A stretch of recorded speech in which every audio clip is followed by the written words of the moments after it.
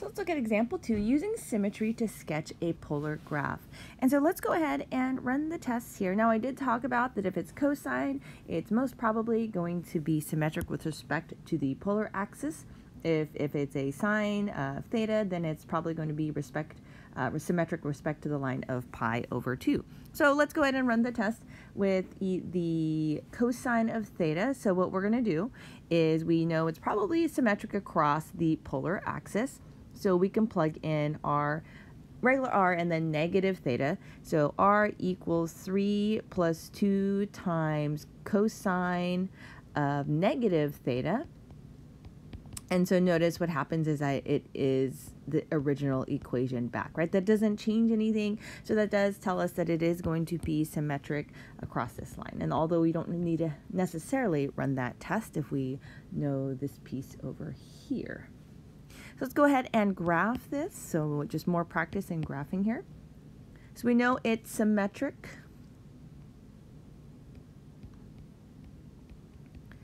across the polar axis. And so let's go ahead and graph by choosing some points here. So 0, if we plug in 0, we have 3 plus 2 times cosine of 0, and then cosine of 0 is 1, so 3 plus 2 is 5. So we know that it's here.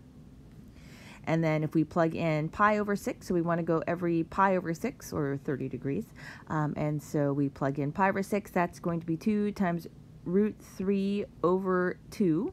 So that's going to be 3 plus square root of 3, which is about 4.7. So then that gives me a little bit better idea of where that is.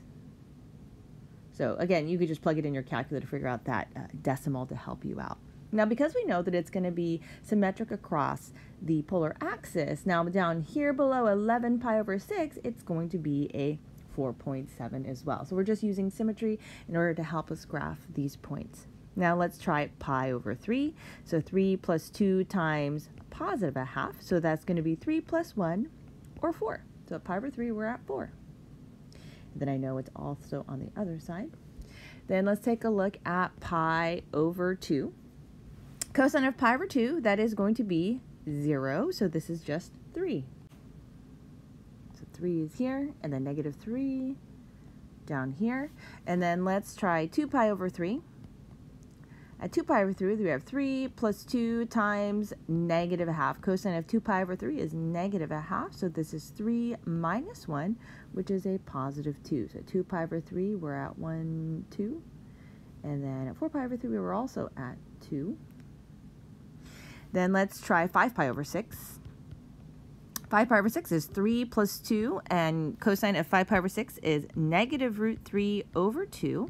So we're looking at 3 minus square root of 3, which is approximately 1.3. So just a little past 1 right over here on this side, and also on the other side here. Then let's try pi. So cosine, 3 plus 2 cosine of pi. That is going to be 3 plus 2 times negative 1. So 3 minus 2 is just a positive 1. So it meets right here. So then if I were to draw the curve, notice there's a little dimple here. This is the graph of 3 plus 2 cosine of theta. And so what this is called, it's called a limaçon. Very neat word. And then later in this section of 10.8, we'll take a look at a lot of special curves in here. So like the limaçon, the lemniscates, and then some rose petals. Now for now though, I want you to go ahead and try this next example. Sketch the graph of r equals 3 plus 2 sine of theta. You could try the symmetry test here if you would like. And then you'll kind of see what happens with that. But after that, you just need to pick points and graph it and see what you get. So trying this out, so if you plugged it in, notice that in this case it's going to fail every single test, and that's okay. But when you plug in points, so again, you do want to plug in every pi over 6 because it gives you a better shape of what's happening, or a better idea of what the shape is going to be. This is also a limaçon. It's just the symmetry is across the line pi over 2. And then we'll get some more practice in graphing these. And so the next thing we're going to kind of take a look at is we're going to look at 2 additional aids in sketching graphs of polar equations. So knowing the theta values for which r is a maximum and knowing the theta values for which r equals 0 will also help us in sketching some graphs.